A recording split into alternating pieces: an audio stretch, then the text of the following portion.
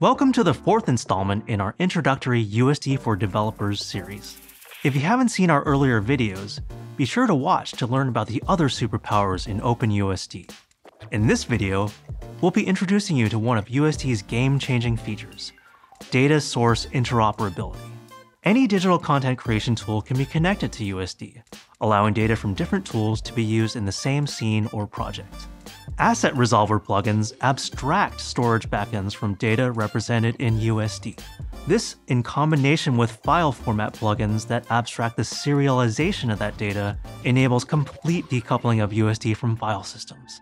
Additionally, these plugins can natively ingest external data sources with configurable granularity. Together, these concepts provide a key piece to aggregating all the content needed to describe and simulate virtual worlds in full fidelity.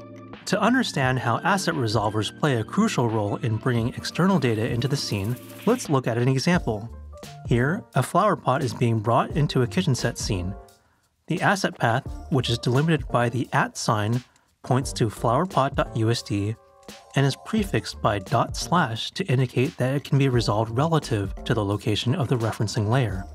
However, the source data for the reference to flowerpot.usd could be stored in Omniverse Nucleus, a cloud-based platform.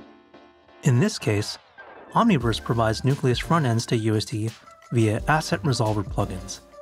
These plugins enable customizable logic to locate resources referenced by asset paths, similar to Universal Resource Identifiers, or URIs, used on the web. File format plugins also play a crucial role in enabling USD to support a wide range of external data formats.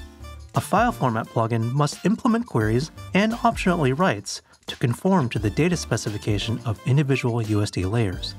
This means that source data that already exists in other formats can be ingested into OpenUSD natively.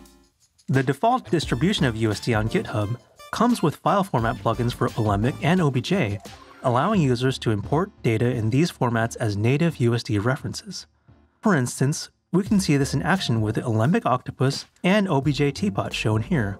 With USD, we can author sparse, non-destructive overrides to position and scale these references and hierarchies within the scene's world space, providing flexible and granular control over imported assets.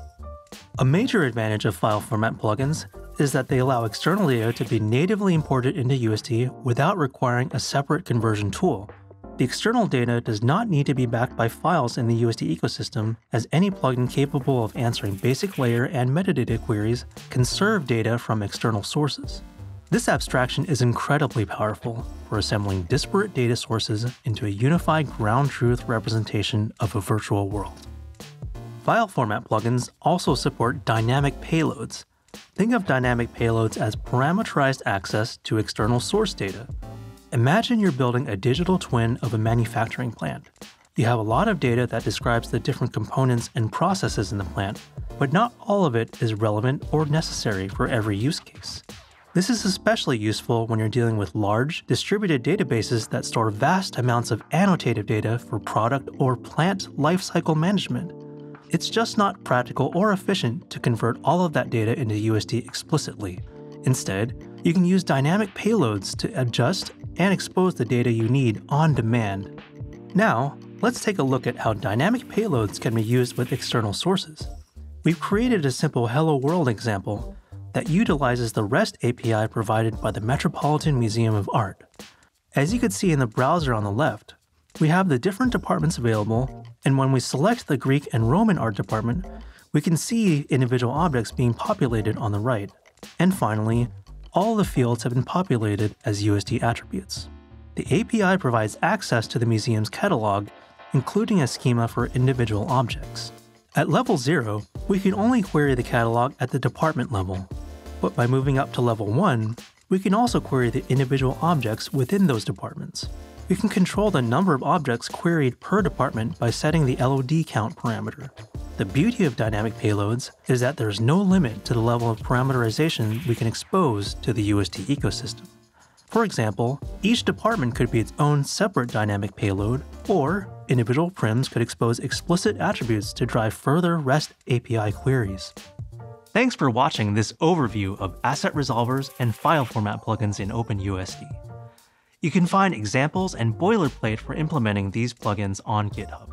And don't forget to subscribe and stay tuned for the rest of our USD for Developers series.